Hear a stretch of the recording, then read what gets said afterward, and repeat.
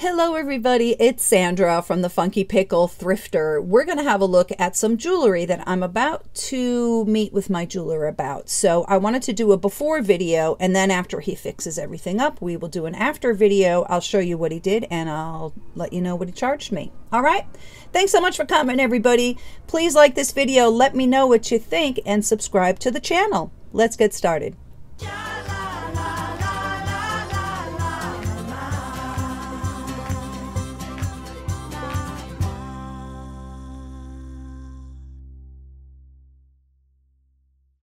So let's take a look at some of the items here. Let me just move this so that our focus is a little bit better.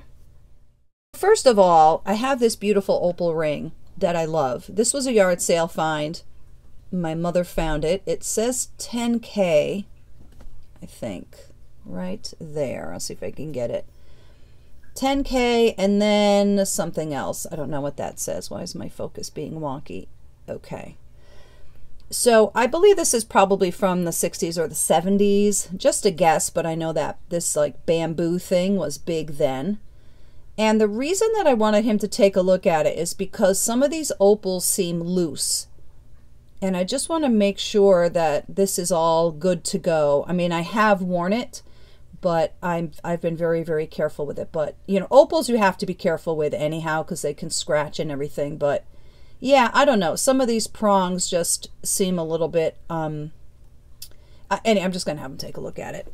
All right, so there is that. This one is a recent find. I got this at a pawn shop. Now, I asked the guy if he had any costume jewelry for me. So he, oops, sorry. So he grabbed a bunch of costume jewelry for me, but he knew this was real. I mean, I certainly know it's real too.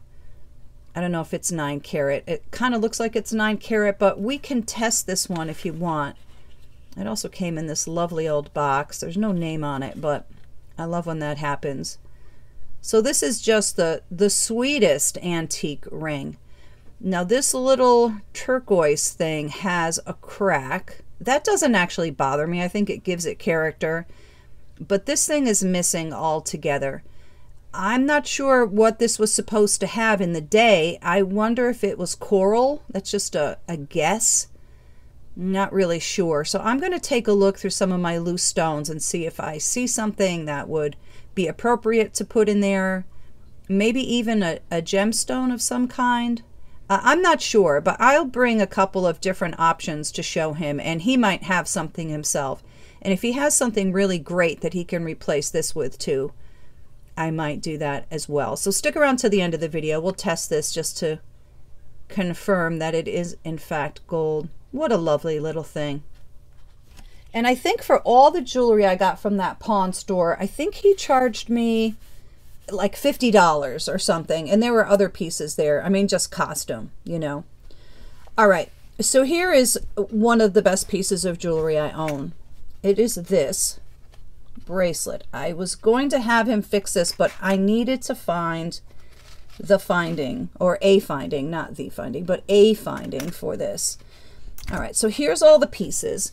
I got this item, believe it or not, at an estate sale, and there was a guy there who was selling jewelry, and it was overpriced, and really overpriced, like stupid. And he had this sitting in a box. So I go, well, what are you getting for this bracelet? And he goes, that's broken. You can have it for $5.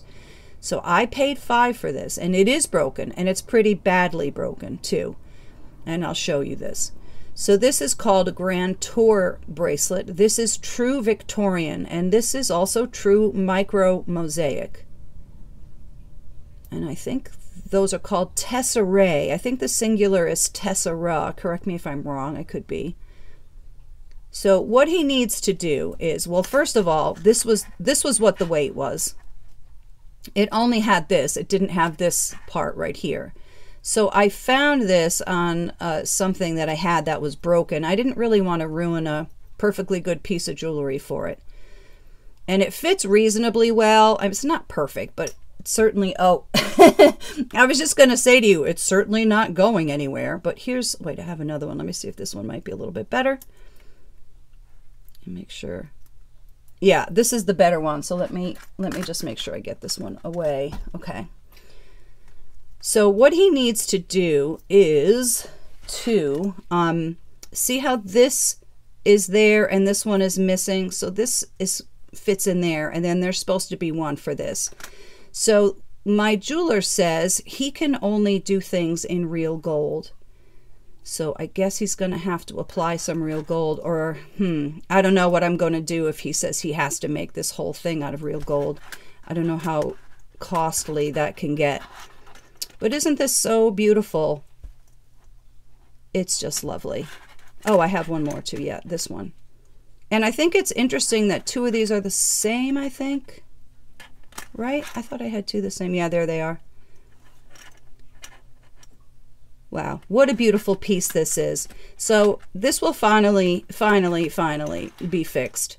Now, this is kind of a museum piece. I know that it is in some museum somewhere, and it is so fascinating to me that they didn't do this on real gold. I don't know why you'd go through all this work and then not put it on real gold. But anyhow, the way that I see this one online that I found, I'll put a picture of it if I can find it again. I probably can't. But what they did is they had a similar thing to this, and then they had two chains coming out and then kind of coming together as one. So I'm going to see if he can do something like that. So here he would have, you know, the chain here, and that's where the, I don't know. I'm not exactly sure how he's going to do it. But anyway, this is just such a stunning, stunning bracelet. It's one of my favorites. And I know it's worth a bunch of money for sure, and I didn't pay a lot for it. So this is very exciting, but I think that it, you know, it really just should be restored. So we'll see what he says about this. This bracelet needs some help. This is human hair. Now, I wouldn't really call this a mourning bracelet, although you certainly could make the argument that at some point in its life it became something that people could pick up and mourn about, right? This one has a little bit of problem right there where the hair is coming out. I'm not going to ask him to do that. He wouldn't know how to do that. And this one came with a letter, which is really nice. I have a letter with this one from the 1920s. This is actually very well done. But here is our problem right there. So this part broke. I'm thinking this is not going to be worth it. I'm thinking this one's going to be cost prohibitive. Unfortunately, but I was just going to check with him just to see. Isn't this a lovely thing? I guess this is just gold filled. I don't know. I'm probably not going to scratch this one. I think I'll just ask my jeweler. He's got the machine or whatever. I really hate scratching these old pieces. So we'll see. Maybe, maybe not. Some of you may remember I got a jewelry haul from an auction. I paid $70 for 7 boxes of jewelry or 8 boxes of jewelry. And then in that lot, there was a lot of junky jewelry. I pulled out a few things I liked, but one of them was a Tiffany sterling silver bracelet. That was kind of a rare one that I just sold for, I don't know, what did I sell it for? $125 or something. And then there's this.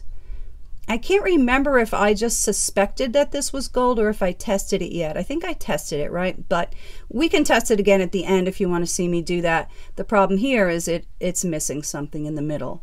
I'm guessing there was probably a pearl in there. It's just kind of a guess. But this really is a very, very lovely fleur-de-lis. I love this thing. How pretty is that? So nice. Yeah, I guess it could also hold something. Hold a watch or something. How nice. I love this color too. I love the enameling. So there's that. We'll see what we can stick in there. I'd love to restore this one. I think it's beautiful. This one is also a recent auction find. And then there's this problem. It's sterling. You know, I'm not sure if this one's going to be worth it because I'm not sure how much value this thing has. Like, it's probably a $60 or a $70 item, I would guess. But I sure would like it if he could just, you know, close that for me somehow. I don't know if a piece broke off or not. Anyway, I was just going to ask because I love this. This seems like it's probably from the 1920s. She's such a pretty one, isn't she? Now, this is that lot that I had bought recently, and I showed it to you on a video when it was really brand new. I had just bought it. So let's just look through these piece by piece. So I was assuming that they were Victorian, mostly because of the way this thing looks right here. This looks very mid-Victorian to me. Oops. But it is, in fact, Georgian. And we're going to take a look at these earrings right now. I didn't even know how the mechanism worked on these, but I'll show you. So it goes like this. Uh-oh. Can you see that? And then this is hinged. So apparently these all test as 10 karat. I didn't test them. The auction place did. They must be custom made because there's an S on these earrings. These are amazing. So I have been wearing these. I'm a little bit nervous about it, you know, because I don't want to lose one, and they're very hard to get on and off because you have to put them on backwards. So there is some enameling missing. I'm not going to get that repaired. I'm not worried about that. So this one is missing its little thing. I guess those are flowers, right? So my jeweler will have to make this. It's really light. And I don't know what he's going to charge me. I kind of don't care. I think this one's definitely going to be worth bringing back, especially because I'm keeping them and I want to wear them. So we'll see what he charges me. And you know, something like this, like when you're at an auction with a lot of avid jewelry bidders, when something is missing a piece like that, sometimes it can work out in your, like, to your advantage, because people see that it's broken and they don't want to be bothered, kind of thing. I mean, I don't know. I actually paid a fortune for this set anyway. And now here's the alternate bottoms. So I guess we should just do it, right? Since this one's already undone. Okay. So this comes off of here. And then you could just put this littler one on. Is this going to be right? I think so. There are some markings on here too. I see that some of the pieces are marked GV. I can't find out who that is. I don't know who that is. But I'm really trying to research these down really hardcore.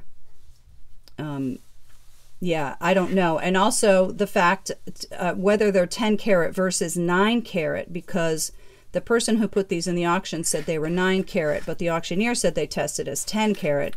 But that would make a difference as to the country. But let's just take a look at the difference. Yeah, so here's the big gigantic one. That's the one I like. And here's just the littler one.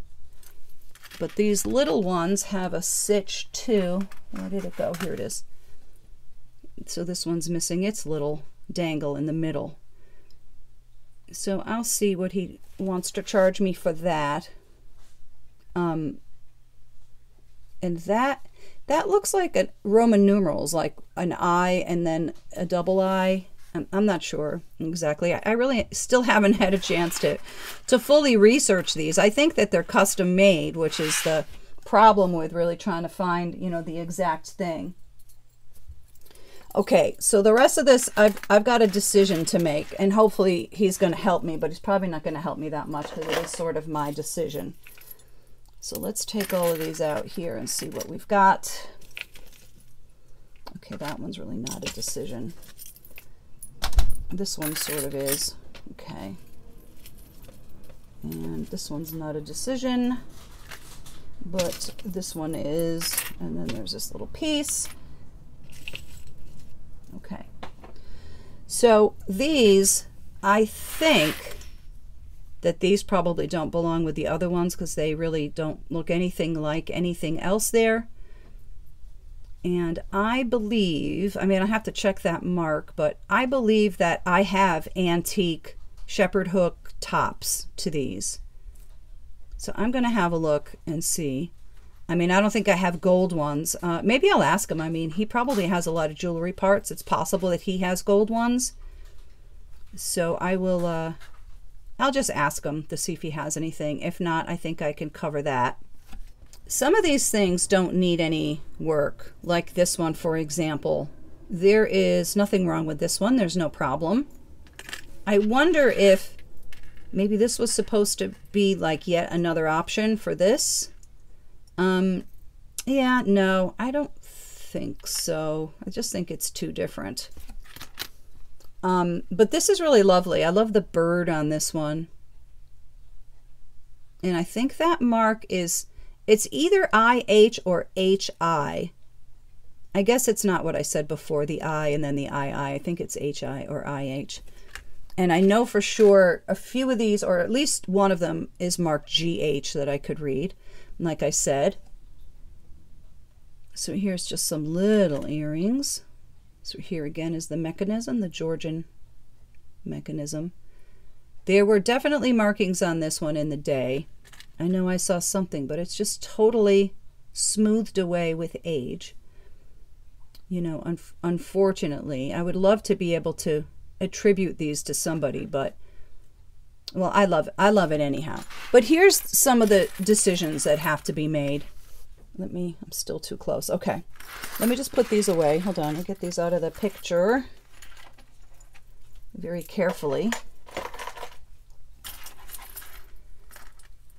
So this cross, I mean, look at the condition on this thing. How perfect is this? Wow. What beautiful work. I love this hand. Now, it's hard to say if this was originally like this or if somebody did that. I'm going to keep it together because that's how I bought it. I may be selling this one. I'm not sure yet. But here's our decision. So as far as this chain goes, it almost seems like there's a couple of dents. Wow, that's actually a really bad one. But some of them have no dents. But you see how there's no finding at the end here? Because I think that somehow somebody just like, I don't know, like this one doesn't have a pendant on it. Well, this is a different size too. And then this, see, this is the thing.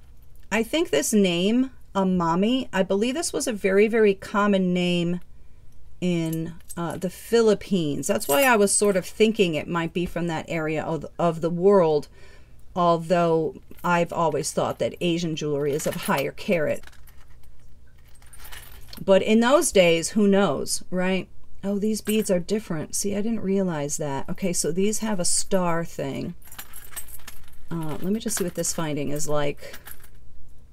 I don't think spring rings were around then, so I'm not exactly sure what that should be. But okay, so there is no decision on this one other than, you know, I wonder if this, I mean, who knows if that originally came on here, this pendant on this necklace. But anyway, the question really is some of these. So we have this one. Yeah, this one has no finding, so I'm not sure. Yeah, we got to figure something out on that. And then I guess this, yeah, this has to go on there, and this has no, this has nothing to open and close it.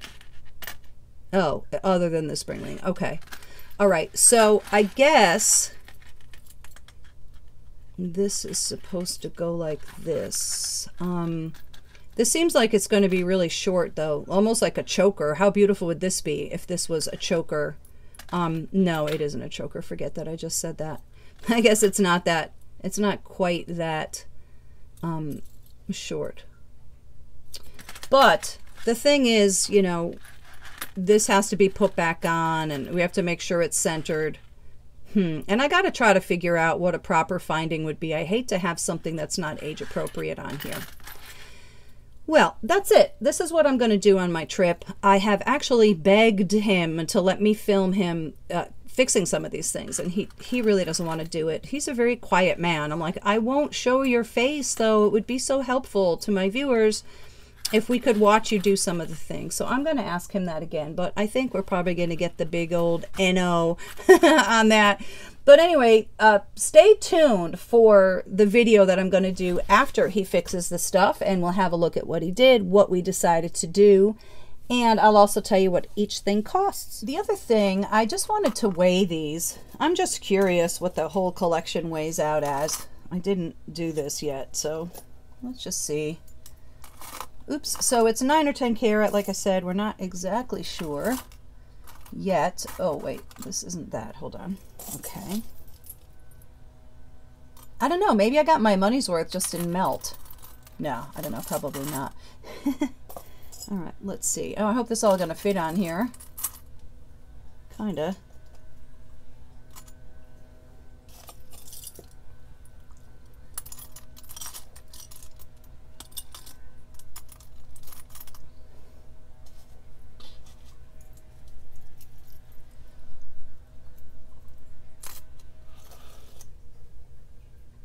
We are looking at about 73 grams.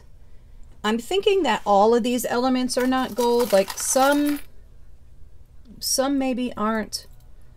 I don't know. I'm going to check with the jeweler. He'll definitely know for sure.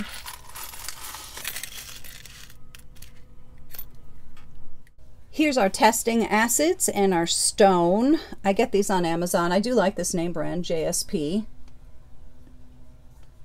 So let's check it out. I'm going to be extra careful with both of these pieces because they're old. Looks like somebody already checked that. Look at that big old thing right there. And that's not a different color underneath. Let's try a little bit here. I want to be careful to not compromise the integrity of the piece in any way, of course. Let me just check for a different color underneath. There shouldn't be because there isn't in that gouge. And there's not. We'll also have a look at our antique ring too. And this is also very, very delicate.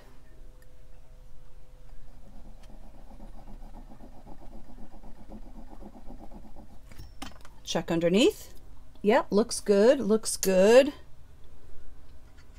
So I'm just going to put this here and this here just so I remember which is which. So we'll start out with 10 first. I didn't do a very big scratch, so this is not going to be that easy.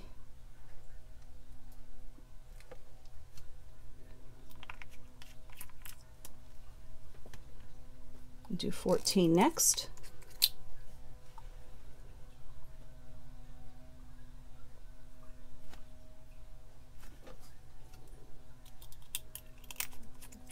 I would assume that the ring is dissolving in the 14. Let's have a look and see. It is, but it sure is holding steady at 10. I don't see any difference at all. So, all right, so that's 10. And our pin is totally good so far.